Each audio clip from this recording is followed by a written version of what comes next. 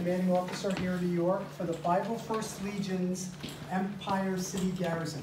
The 501st Legion is an international stormtrooper, Darth Vader, bad guy Star Wars character group that dresses up in bad guy Star Wars costumes and does good in the community.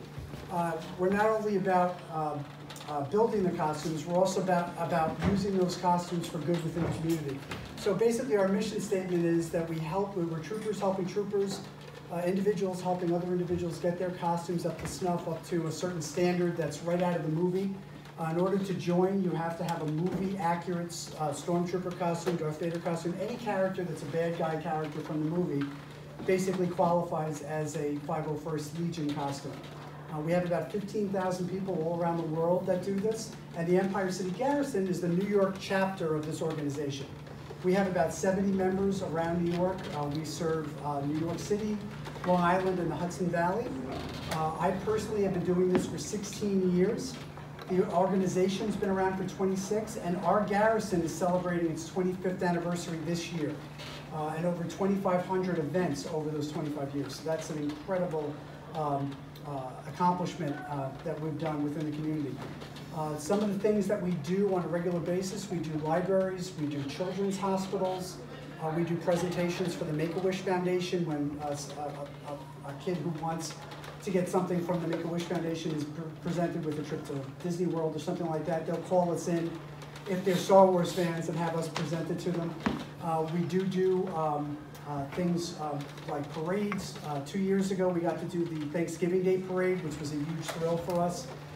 Being a New Yorker all my life, it was an incredible experience to be asked, and an honor to be asked to be in the Thanksgiving Day Parade. We got to do that 2 years ago, and it was a thrill of a lifetime. We also occasionally get asked to do stuff for Lucasfilm. Because they know that we're movie accurate, we know how to behave. We do this pretty much every weekend. I do anywhere from 40 to 50 events a year. They know they can rely on us, that we're reliable, that we have good costumes, that we can behave in an appropriate manner at the different events. They ask us to do a variety of events, from Good Morning America to various promotional events, to just about anything you can think of. One funny story I have is we got asked to do something 2 or 3 years ago, and it was super top secret. They didn't tell us what it was. They just said that it was going to be at a clothing store in Manhattan, and Lucasfilm had requested a couple of stormtroopers there. We get there and they're telling us that there's going to be reporters there, there's going to be models there, there's going to be all this stuff, and then they hit us with that Mark Hamill is going to be there. So that was like the thrill of a lifetime. We go to this event that we think is just going to be some promotional event, and one of the actors from the movie is there. So it can be very exciting, but that's not why we do it. What we really do this for is for the camaraderie. We have men and women in this organization who I've become very close with over the years that I consider like my brothers and sisters. And we all get together and help each other with our costumes, making sure they're up to snuff, making sure they're movie accurate, making sure that we can point out where you can get certain parts. And we all try to help each other achieve that level. And what I always say is, if you've spent all that time, money, and effort building something like this, do you want to just use it at a convention once a year or twice a year? Do you want to just use it on Halloween? We almost feel like it's kind of like the line from Spider-Man, with great power comes great responsibility. When you have something this cool, you really want to use it for something positive. And luckily within the group, our mantra is to use them for good within the community. So for the past 26 years, we've been doing any event that's a community event, a nonprofit event, children's hospital visit, anything like that is something that's right within our mission statement. So if you know of any organizations in your community that could use us to help get a little more excitement for the organization, we're at their disposal, and you can check us out at 501ecg.com. Just on that same note, one of the things I want to mention is that the children's hospitals, for me, and this is Ron Lars, and this is his incredible Darth Vader costume, one of the ones that's the most precious to us is the children's hospitals. We have children of our own, and to go to a children's hospital and put a smile on a child's face that's going through a really rough time is really a transformative experience. We do them as often as we can. We're actually doing Cohen's Children's Hospital on May the 3rd, and it's an incredible experience. It can be kind of somber, a little sad, but when you see the children's faces light up, when you see them get the attention that they really deserve in the situations that they're facing, it's really worth everything. It's worth everything that we do. all the work we put in, it's really the payoff for everything that we're about. I don't want to just keep talking. If anybody has any questions or has any things they want to ask me, feel free to ask us any questions. Like if you took the suit apart, like how, like what is, like how much, like what is the material that you use the most in the suit? Absolutely, it varies from costume to costume. For Darth Vader, he has a lot of leather. He has some fiberglass parts that are painted. If you want to feel mine, I can give you one of the pieces here. You can see it's ABS plastic. It's kind of a flexible plastic, and there's about. So it's kind of like the plastic that's in Legos? Yeah, it's pretty much the same type of plastic. And if for a stormtrooper, it's got to be white. For a shadow trooper, Christina up here has a TIE fighter. Her chest piece is black plastic, but it's the same type of plastic. And this is what they use in the movie because it's very malleable. They take sheets of this plastic, they make a mold out of clay, and then they heat up the plastic, and then they vacuum form it. They suck all the air out and press the piece of hot plastic onto this form that's made out of clay. And when they suck all the air out, it's like magic. It takes this form. Then you just cut this out and you put some straps on it to put on your hand, and that's how you make a hand plate. Every single one of these pieces was carved out of a piece of clay, made into this form with the little divots, and then they take a flat piece of plastic, heat it up, and suck it onto the thing and suck all the air out until it takes that shape. And then you cut the pieces out, you glue them together with these strips, you put straps on so that all the pieces stay on your body, and that's a very complicated process, and it takes a long time. It can take, up to 2 months to put together one of these stormtrooper costumes. What's the number on it? This was actually a hand plate from another member. My number is 6744. The person I needed to get replacement hand plates, and one of the other members who had used, these were used hand plates, put his number so we remember that it's his hand plate. So a lot of times we'll mark them, like the rest of my armor, I will write my number so that we don't get confused, because sometimes it's hard to tell my part from some other parts, because the whole point is they're supposed to be identical. If you have two stormtroopers at a troop, and you have your stuff laid out, you want to know which one's yours, so that you don't get your parts confused. But there's various costumes. Christina's right here is a TIE pilot. Her chest piece and her belt is made of ABS, and the rest of it's just fabric pieces that they put together just like they would in the movie. As I said, Darth Vader's, I don't know if that's plastic. No, that's aluminum. That's aluminum. This is fiberglass. That's aluminum. These are aluminum. Those are aluminum. Fiberglass. Fiberglass. So it's various different Worsted materials. wool for the ladies who know how heavy that is. And just one thing, I mentioned that we were bad guys from the movie. We consider ourselves bad guys doing good. That's kind of our tagline. Because yes, we're the bad guys from the movie, but we use the iconic images from the movie and these characters to try to bring some smiles to the kids' faces and families' faces, and to bring attention to various charities around the New York area. There's also, I'd like to mention, another group who operates the same way, basically the same way that we do, called the Rebel Legion, that does the good guy costumes. So if you're interested in doing a Princess Leia or a Jedi or a Luke Skywalker, the Rebel Legion are the good guys doing good. They're the organization that was kind of an offshoot from the 501st Legion to handle the good guy costumes. And we partner a lot on various events. Some of us are dual members. I actually have 2 or 3 Luke costumes that I use with the Rebel Legion, like the X-Wing orange outfit that he wore and his black outfit from Return of the Jedi. And I sometimes will switch up between the 2 costumes. Sometimes I'll go bad guy, sometimes I'll go good guy, depending on the situation. But thank you so much for the question. Anybody else? Go ahead. How do you actually make sure every costume is actually accurate from the... That's a very, very good question. If you check out 501st.com, every single costume that can be approved within the 501st Legion is part of something called a costume reference library.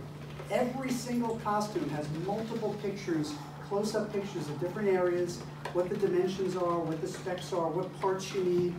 It has everything laid out. And we have a team within the Empire State Garrison. Each garrison has a team of people that when people submit their photos, will go through and check that all the specifications from that particular costume are met. So it's a stringent process. I like to say that some people get bent out of shape, like, you're criticizing my costume, isn't this good enough? No, it's not good enough. It's gotta be movie accurate up to a certain standard, and our judges will look at the photos and give feedback. And it's constructive feedback. It's not meant to say your costume stinks. It's never gonna be approved. No, it's, listen, your shoulder's a little off, you need to adjust it, you need to make sure this is lining up properly, so adjust your straps. It's constructive feedback to make you be the best you can be. And people who take it in the proper way it's given will really succeed in the organization. There have been a few people that just, they'll send in their pictures, they'll get some criticism, and we never hear from them again. It's disappointing, but you have to understand that we're trying to reach a certain standard, and that's really what the group's about, is maintaining the standard so that whenever you ask for the 501st Legion to come to your organization's charity event or fundraiser or community event, you're gonna get something that looks like it stepped right out of the movie. You're not gonna get a Party City costume or something that's been thrown together with foam or something. It's gonna be an ABS plastic, shiny suit that's strapped up and looks very, very much like it just stepped out of the movie. We also do mentorship too. We also do, yes, Mentorship. yes. We also do mentoring, so. Yeah, and each of the costumes fall into different categories. Christina's costume here is a TIE fighter pilot. She's part of the Jolly Roger Squadron, which is the detachment specifically for TIE fighter pilots. So if she was looking for information, she could go to the Jolly Roger Squadron and ask questions. You know, where do I get these straps? Where can I get the patch for the side of the suit? You know, is my belt looking okay? You can do a lot of pre-work, and it's as much work as you put into it as you're going to get out of it. For the Stormtroopers, it's the 1st Imperial Stormtrooper Detachment, also known as FISD or FIST, also known as whitearmor.net. And that's a website specifically, it's a detachment from the 501st that specifically focuses on that costume to give help. To troopers helping troopers, to help you get every single piece that you need exactly the way you want it. And we encourage folks who, especially if you don't do that pre-research, before you submit your pictures, check out your detachment for your specific costume, and there's information about which detachments are for what costumes. And check out that if you have any questions, they're the resource. They're the experts that have built multiple of these costumes and will know exactly how to help you. Ron's Darth Vader is part of the Sith Lord detachment, and that covers any Sith Lords like the Emperor, Darth Vader, any dark Jedi like Darth Raven. No, he's Eclipse. Oh, he's a flagship Eclipse. See, there's some little variations, but again, We wanted him, but they didn't. 501st.com is the best resource to find out where to get the information that you might be looking for. Go ahead. Does Darth Vader have a lightsaber on him right now? Yes, I do. Oh my God. Right there. And we would usually have, thank you very I don't much for like coming. carrying- Thank you, guys. I don't like carrying the bladed type saber Oh, because especially in a situation like this where there's a lot of people, that's 3 feet, 3.5 feet of plastic tubing, and I'm gonna hit this kid in the head with it. I already know it, you know? It's happened many times, so I very, very rarely carry a lit saber. And we usually would have our blasters. Where you going, Stips? We normally would have our blasters, but you know, of course, since it's a school, we're not going to carry blasters. And the blasters are kind of scary, actually, because I don't know if you know this, but in the movie they used old World War II actual guns, machine guns, and just stuck some parts on them to make them look like laser guns. So when you look at the blaster, you're like, wait a minute, that looks like a Sterling submachine gun. Well, yes, it was based on a Sterling submachine gun, and they added some windshield wiper things, and they added some tchotchkes on it, they added a scope on it, but it's basically an old, you know, decommissioned machine gun from an old World War II movie. Because that's what they had laying around. That's when they were making it in Pinewood Studios in England, when they were making the original movie, the prop department would go and scavenge for anything they could find and try to make it into something that looked like it was out of this world. But a lot of the weapons in Star Wars are based on actual real life weapons, so we try to stay away from that whenever we're in this type situation. What do you think this started life as? You just have A photo flash from a camera. They used to have a big, I was gonna say, like, round disc on top of it to flash out. That's what that started. Yeah, they used to have those flash bulbs that only work once. You see them in old movies. You see the big guys holding the giant camera with the big disc on it. That was the part of that would hold the batteries and set off the little bulb and make it flash. So it's exciting that, you know, we're still able in some cases to find those old flashes, those old flash handles, and make them into lightsabers. That one I think is a replica. There's a replica, yeah. They still, you can still find them on eBay. They're called Helsinger, no, not Helsinger. This is a what? I can't think of the My name. brain is gone now. I know, but it's a flash from like Right. the 30s and 40s that you Yeah, can still there's- find sometimes. There's 3 different ones that we use. But unfortunately, they're getting harder and harder to find because people know what they are now. People say, "Oh, that's a lot. I can make that into a lightsaber." So, You get twice the money. I get twice the money for it. Go ahead. Have you ever been in any movies?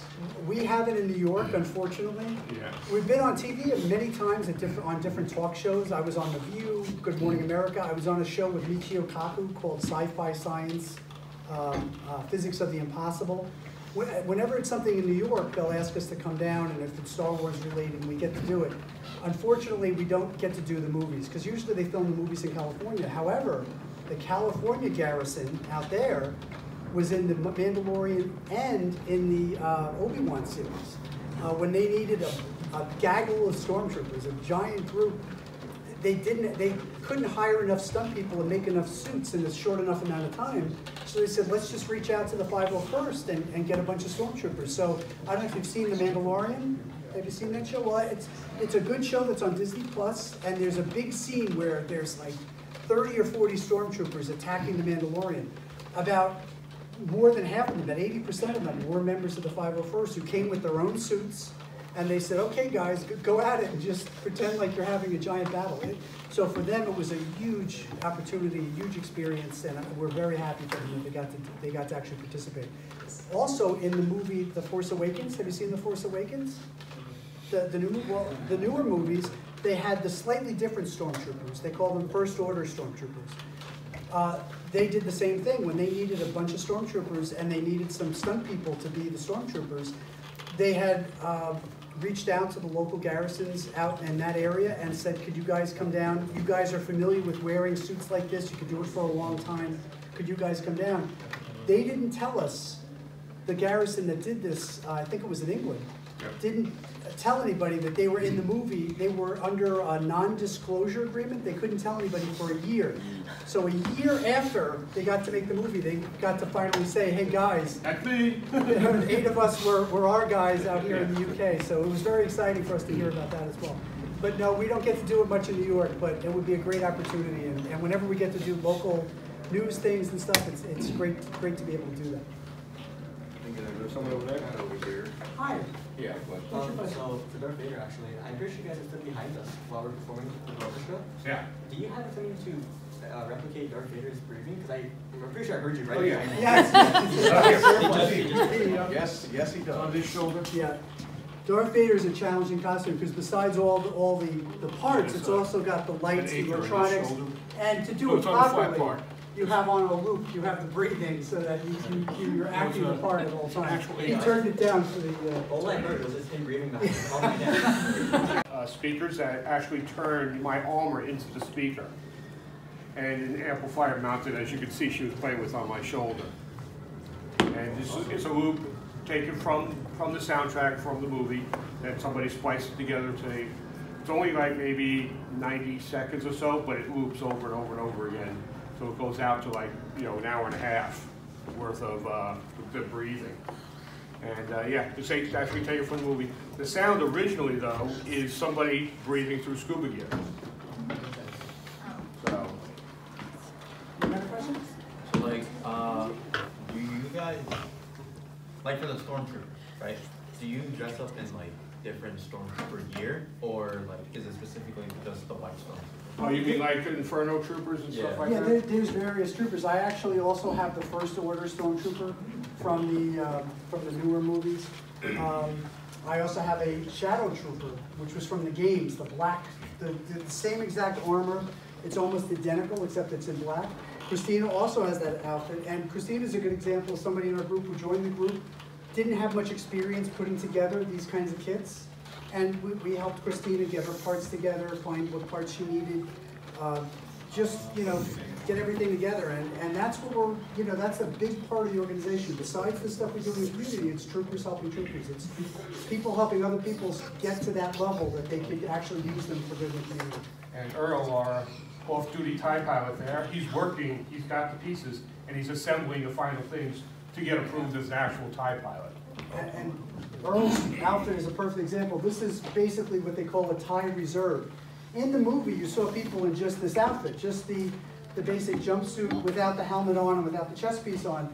You can join in a costume like this, and we consider this a great entry-level costume. If you want to join and just hang out with the folks, be able to help us because you don't have a helmet on, so you can help guide us around and help take pictures and stuff. You can see a lot better than everyone with a helmet on. Yeah. Tie reserve or an see officer, an unhelmeted character is a great way to get started. And these are, just to talk about cost level, these are very inexpensive. You can pick something like this up from, there's a company called Wonka Wear that sells them for about $300. The full suit together, between $300 and $400. Yeah, between $300 and $400. You got to get the gloves. You got to get the little tools that go in the side. You got to get the correct boots and the correct belt, the comm pad. There's a few elements to it, but this is I'd say a sub $600 costume. You get into a stormtrooper, it's a little more of an investment. It's at least $1,000. And really, to do it right and to have all the accessories and all the parts, like the premium parts, it's going to cost you about $1,200. So it's not a cheap hobby. It's something that This is true. that you have to really work at. You really have to make the investment in. But I can tell you, doing this for 16 years, I now have like 9 costumes with the 501st. I have 3 or 4 costumes with the Rebel Legion. It's something that is a little bit of addictive. You really see all the costumes that the other folks are making. You say, I gotta have that costume. I really gotta get my geek on with that costume. I also have a biker scout. The biker scout's a little more mobile. You can actually bend down. You can actually get down to kids and hand them cards. I love using the biker scout for various events. I can actually drive around in my biker scout and just take off the helmet, so I can go to like a more challenging trip. We do a lot of polar plunges and walks. We're actually supposed to do a polar plunge next week. It's much easier when the changing situation may not be as easy as here, just going in the classroom and changing. It's easier to just show up dressed and then just throw on the helmet, the backpack, and then you're ready to go. So I'll dress for the occasion, whatever is probably easier for that particular event. Go ahead. What's like the average size costume? Well, they vary in sizes. The average stormtrooper is a little under 6 foot. For like a Darth Vader, we ask that they be 6'2" to 6'3" at least, and possibly a little taller. We actually have in the Rebel Legion, we have a couple of Chewbacca's. Chewbacca's like 7'4". So he has to be at least 7 feet. And there's not a lot of people that are that tall, so those folks wear stilts. They actually wear painter's stilts that painters would use to paint ceilings under the costume so that they can get that height and they can look like Chewbacca from the movie. But it varies in sizes. It's all, we take all types, all sizes. Yeah, Jawas are about that big. And as long, I even have a Jawa, and I'm a little tall for a Jawa, but it's a fun costume to use, and there were various size Jawas actually in the movie and in the shows. So you can actually be just about any height to be a Jawa. And you have to be 18 years old. Yes, but there is something called the Galactic Academy. If you'd like to get involved or improve your Halloween costume, you can check out the Galactic Academy, and that's for members who are under the age of 18 to get some tips on costume making for Star Wars type costumes. And you could make your own take on a certain Star Wars costume and try to elevate your Halloween costume this year. Are you guys able to see on that? It's Not very well. No. Very little. This one I actually have pretty good visibility. Actually, when kids are below me, I can't see below about my nose. My vision ends here. But you can cheat Now and I kind can't see anything below that. You can kind of cheat and kind of look out the nose. Within the nose piece, there's like a you can see there's just like a screening material. So I can kind of peek out the nose area and kind of see what's below me. With the Biker Scout, I have no peripheral vision because it's like this. So I can only see like what's directly in front of me. But yes, seeing stuff can be challenging. That's why it's good to have some folks around in Problem I don't have. and officers and tie reserves that can actually help guide us around. And look out for everybody and all that. And we Sure have don't step folks on like kids. Vicki. I'm going to shout out to Vicki right now, who's filming right now. Vicki is Ron's wife. We call her Mrs. Vader. She's been helping for the past 14 and a half years. 14 years, yeah. Doing this for us. We actually made her an honorary Friend of the Legion last year because of all the hard work that she does, taking photos of us, helping us change, helping us navigate around so we don't knock over somebody or something or ourselves. So Vicki, thank you again. Thank you for everything you do for the guys.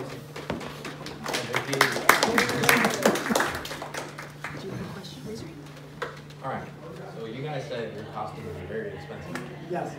How much is yours?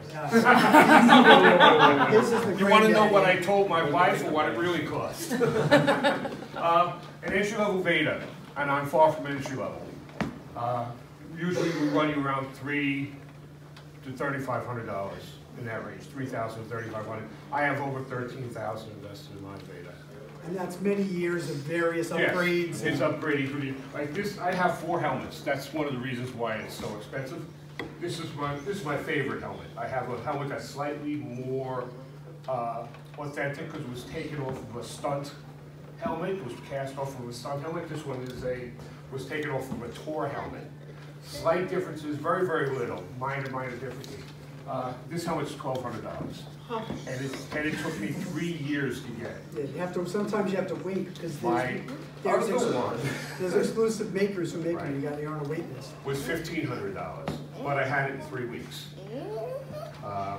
My previous 2 helmets before that was $600 and $800. My entry level helmet was about $600. Next one up was $800, and this was $12, and the next one was $15. But things like your shoulder armor, I have a set for each helmet because they have to be made to work with each other. The shape of the curve here, also the colors that they're painted have to match in order to meet our standards. And the shoulder armor ranges from $600 to $800, depending upon the maker, and so on and so on. Like the shin guards. Yeah, the shin guard. It ends up quick. Yeah, this is probably the cheapest piece right here.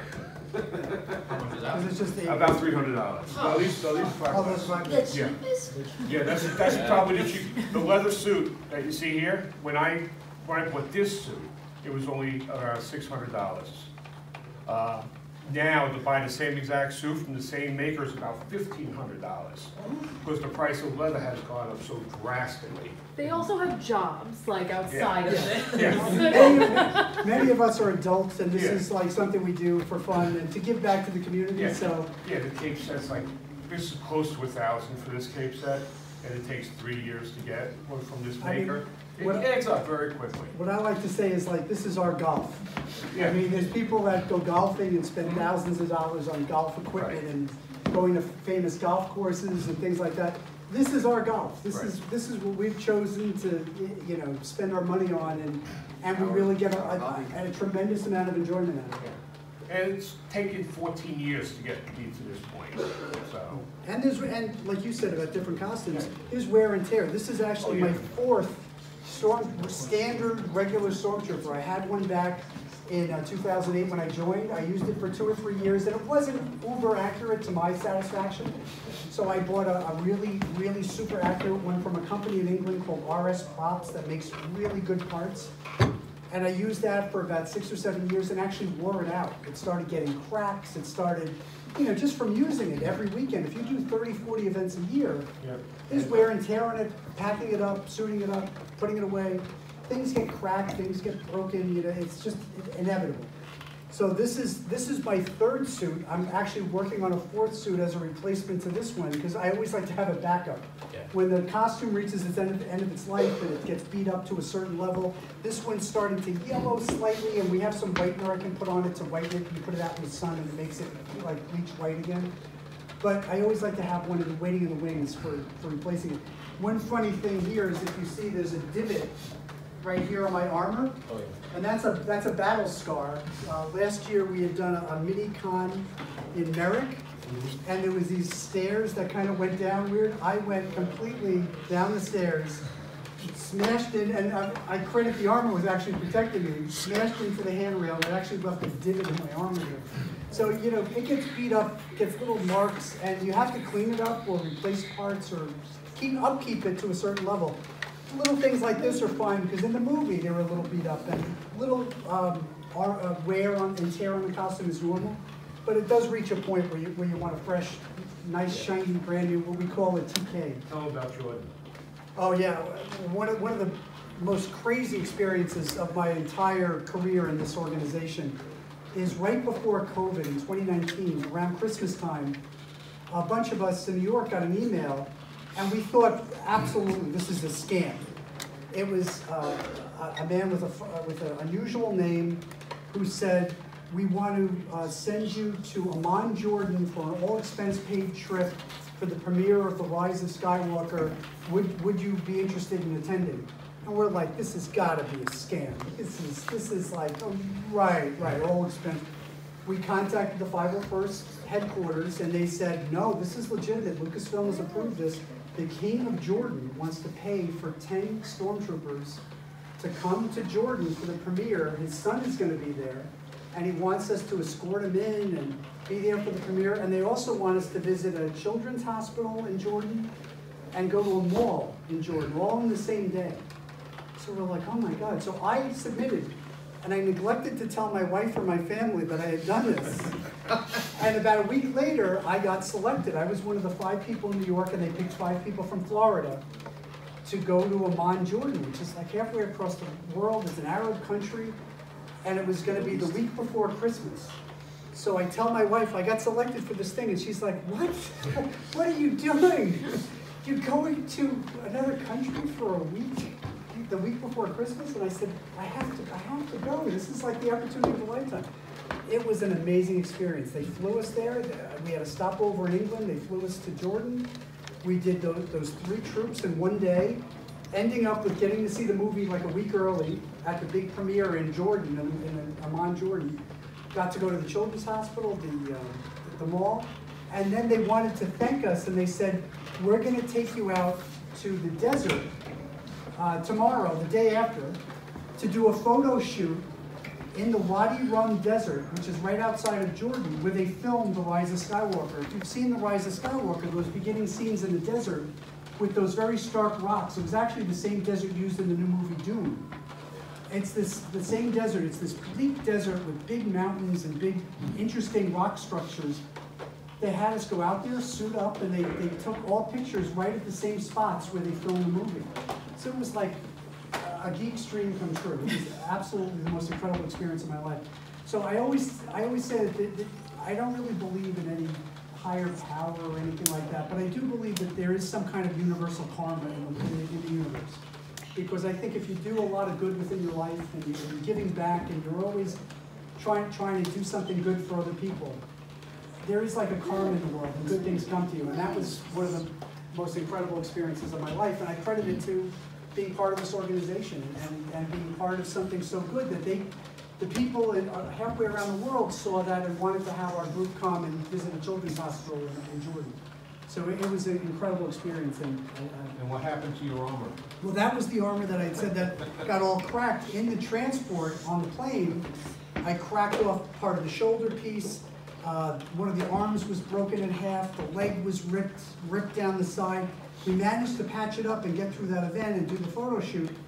And I was just like, I was so overwhelmed with the generosity of the folks there and how nice they treated us and everything. I said, you know, I'm just going to leave you the suit. I said, I already have another backup one I'm working on at home that I'll have ready in the next 2 or 3 weeks. And they said they had a little film department there. They said they were going to put it on a mannequin and display it there, you know, to kind of commemorate us coming. So I did end up leaving it there, and this is the suit that I built right after that I've been using for the past 3 or 4 years. Raise your hand. Oh. Yeah, mess man. What's your How question? does the moon work? How does the what? The moon. The moon work. They're not going to tell us about the moon, love. But I don't know anything about the moon. I don't know anything about the moon. I know about the Death Star. I can tell you about You the had a Death question. Star. You asked why Darth Vader has 2 helmets earlier. Do you want to ask him that? Why he has 2 helmets? Why do I have 2 helmets? The reason I have multiple helmets is because I've been upgrading it over the years to be more and more accurate to what was actually in the movie. See, my first one was made by a guy who just made a sculpt based upon photographs. And he made the molds and casts from that. My next one the guy had gotten his hands briefly on a real helmet and took really, really good pictures. And he made a mold and made the cast net. Meanwhile, this one, Lucasfilm had a guy going around the country called Kermit Elmer. And, you have a funny name, huh? And he used the real screen-used helmets. After a few years, that suit got worn out. So then they made a new one. And they used a stunt helmet from Return of the Jedi. I'm a Return of the Jedi Vader, by the way. It was a stunt helmet that they used. Somebody got, they call it the 21st century suit. Someone got their hands on that, took real good molds off of that helmet, and that's this helmet. Now, my other helmet was actually a stunt helmet that was used in the movie, actually screen used. And that's my most precious helmet. The only problem is that helmet and shoulder armor combination causes me to choke. It doesn't ride right on me. I have to spend some time with somebody and pad it out so it sits right, so it doesn't hurt. You should also mention the signatures you got. Oh yeah, I got a couple signatures here. You can't really see it anymore because this one is worn out. This was one of the people that played Darth Vader in Obi-Wan Kenobi. It's a very bad, and over here, it's signed by a man named Brian Muir. He's the guy that sculpted the original helmet. I got to meet him. I had the privilege to meet him. I also had the privilege of having dinner with David Prowse, who was Darth Vader in the movies. So, I also have my other helmet, my helmet before this one. I have Carrie Fisher's signature on it, and David Prowse is on that helmet. So we do get to meet some of the celebrities. I've met quite a bit of the cast. I know you. Oh yeah, we were very lucky to meet the whole cast of The Force Awakens. We got to meet various folks and like I said, Mark Hamill. And just over the years, you know, we just feel very privileged that we're recognized by Lucasfilm to be so accurate that they'll use us for various promotional events. And again, it's that karma again. I think if you do good things in the world, good things come to you. And I think what we do is really the ultimate good a geek can do and still have fun doing it. I mean, we all love doing this. We all are passionate about our costumes. And again, to use that for something good in the community is just an incredible bonus. Go right ahead. Do you guys like get sweaty in your costumes? Sometimes, yes. Right now, it's They pretty look like comfortable. they'd be really hot. Yeah. Yeah, they are very hot. They are. Yeah, and in the summer, this can be horrible, and Christina can attest that wearing all black in the summer is probably not the best idea. But I would be Just like, wait, feel the weight of that. holy cow. The cape weighs 11 pounds. Yeah, you don't want to be around in the summer. We did a troop up in Hudson Valley, and it was like 100 degrees that day. And Ron almost had. I almost passed out. He almost had heat stroke because it was so hot. It was just he was dripping. I thought you guys would be hot during that like desert visit. Well, we Oh did- yeah, the desert visit was actually funny. It was in the 50s. It wasn't actually because it was December. It wasn't actually that hot in the desert. It was actually kind of pleasant and comfortable. Yeah, we had done a troop on Intrepid many, many years ago. This has to be probably 9 years ago at least.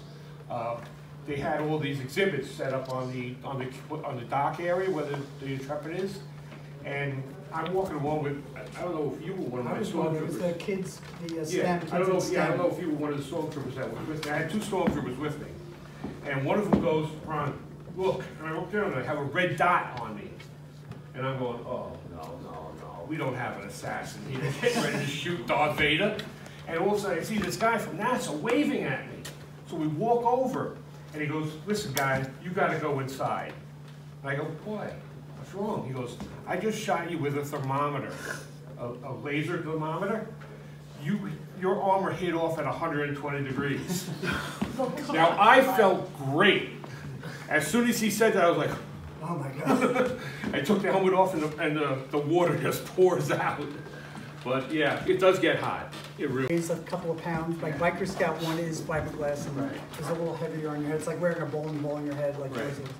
My whole armor, the whole setup is 70 pounds.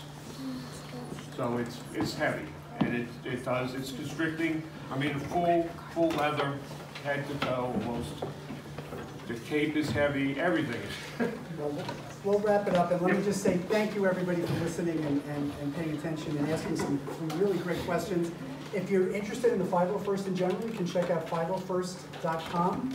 If you want to check out the New York area, we have a calendar with all the events we have coming up at 501ecg.com. And some of the events coming up we have are very exciting. Next weekend we'll be at Roosevelt Field for Down Syndrome Day, which is great. We're going to be there from, I think, 2 to 4 o'clock, right by Macy's, and there's going to be a whole bunch of us there. It's a great event to raise awareness for Down syndrome and people helping people with Down syndrome. And then May 4th, we're going to be at the Yankee game for Yankee Star Wars night. And that's one of our favorite troops to do every year. It's an incredibly exciting troop. We get to walk on the field. We get to be on TV. It's a great event to help promote Star Wars and the Yankees, and it's something that we look forward to every year. And various other events we have. Check out our calendar. We're doing a free event right in this area in Levittown, at Levittown Hall on July 20th, called our Mini-Con. It's the sci-fi Mini-Con that we do on behalf of the Cerebral Palsy Foundation. And if you'd like to check that out, it's a free event. It's from 12 to 5. It's, again, July 20th. And we'll have our trash compactor set that we built that looks just like the trash compactor from the movie. We'll have about a dozen characters. We'll have the Ghostbusters there. We'll have the Saber Guild there, which is another group that does Jedi demonstrations. It's going to be a great event, and it's all to raise money for a local charity. So please check that out if you can. Any other questions, anybody? What was that? Absolutely. We'll get our helmets on. You want to take some pictures up here? Of course. Absolutely. Take some pictures.